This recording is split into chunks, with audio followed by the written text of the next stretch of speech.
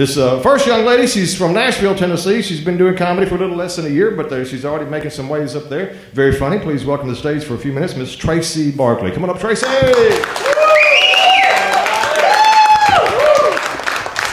Give it up for Jackson. Woo. How about those balls, y'all? What about that shit? There's some people in Athens on suicide watch right now. Holy shit. You know, I grew up in a very small town in northeast Alabama, foothills of the Appalachian Mountains. Football, very important there, of course. And believe me, the people that you're thinking grew up in the foothills of the Appalachian Mountains, by God, they did. But it was a town population 1,200, and it was so small that they actually had a sign that said, "Welcome to historical Collinsville, Alabama," because no one really knew what happened there. They had to tell you it was historical. Y'all have got a few of those towns around here, I'm sure. You know, as a kid, I always imagined how great it would be if somebody really famous was from my hometown. So I would imagine somebody like Magellan might have been from a very small town. You know, if Magellan was a redneck, he would be out on the boat. Somebody walk up to him and say, "Hey, you know the world's flat. If you take that boat out too far, you might fall off the edge of it." That's horse shit. Hold my natural light. Unhook the inner tube from the outboard. I'm going to show you that you can circle the world. But anyway, one thing that my town did have going for it was something we called Turkey Trot. It was a festival and street dance around Thanksgiving. And the highlight of which, until PETA shut this part down in the early 90s, was that people would scale to the top of a 10-story clock tower and throw live turkeys down at the crowd. These poor turkeys are incapable of flight, yet they were flung. It could only be described as a redneck mosh pit. And as a kid, I was horrified. And I'm actually a vegan now. I love animals. There are fat vegans. Get those looks off your faces. Not all vegans are skinny. You know, peanut butter, red wine, Oreos, all vegan foods. They have done this body good, I'm telling you.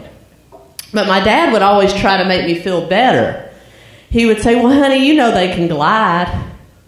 Well, the Army taught me to tuck and roll if I fell from a great distance. It doesn't mean that it's optimal for the survival of the person falling. But anyway, another thing that my town had a lot of was churches, one on every corner. And as a kid, religion was always very confusing to me.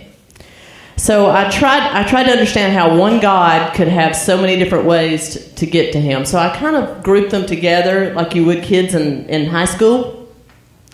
For example, you had the jocks.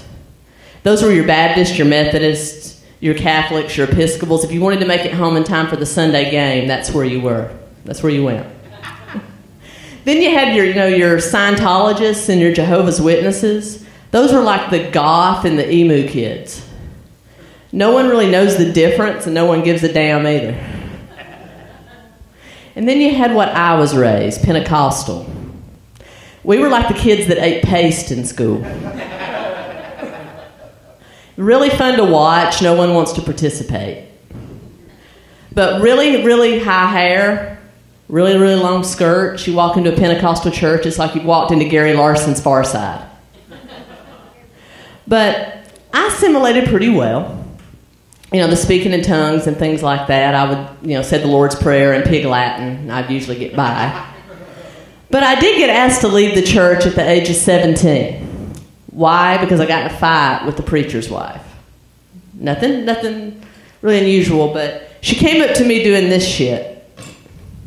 "In the name of Jesus. In the name of Jesus."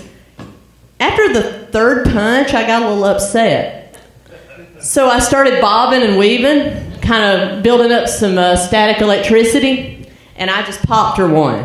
She went down, and I said, "How do you like it?"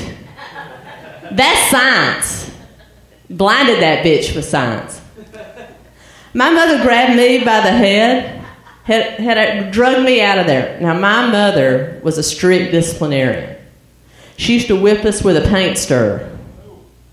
Yeah. I still can't walk past a Sherman-Williams without convulsing. But anyway, she said, honey, it's okay. That bitch has outsold me and Avon for the last 6 months. About time somebody brought her down a notch before her head got as big as her hair. But anyway, since we touched on religion, how about some sex? Yeah. Well, not really. Well, maybe. If y'all are buying enough drinks, I'm a little bisexual. You buy me something, I'll get real sexual. But anyway, dating and sex have gotten really weird. A little scary, as a matter of fact. The other day I was perusing on Craigslist. Don't look at me like that. Y'all have all done it after a couple of beers. But there was a guy on there that just wanted somebody to wear stilettos and stand on his hands. That's a real fetish. Look that shit up. Anybody here into that? I'm asking for a friend. I'm sorry, squirrel, I tried. But anyway, I've never really had any game. I mean, my safe word is stop! Please stop! But anyway, I've often wished that I could be one of those that could just have the game going on, like a Jedi master. Being able to walk up to somebody in a bar and go, these are not the droids you seek. You do want to perform fellatio. You do want to perform cunnilingus. Never quite had that. So I kind of took myself out of the dating game and made it easy on myself. I started dating my stalker. It's a lot easier and a lot less embarrassing than filing a police report. But I'm not real good at relationships in general. I get a little apathetic. How many of you people only half listen to your partner? Especially when you're trying to fall asleep at night and they keep talking about their day. I eventually just start doing, yeah, I woke up, my car and my credit card was gone. He came on the next day, I was like, did you take my stuff? Anyway, I'm Tracy Barkley. Thank you so much. Clap for Miss Tracy Barkley coming up from Nashville. She's a funny lady. Keep an eye on her.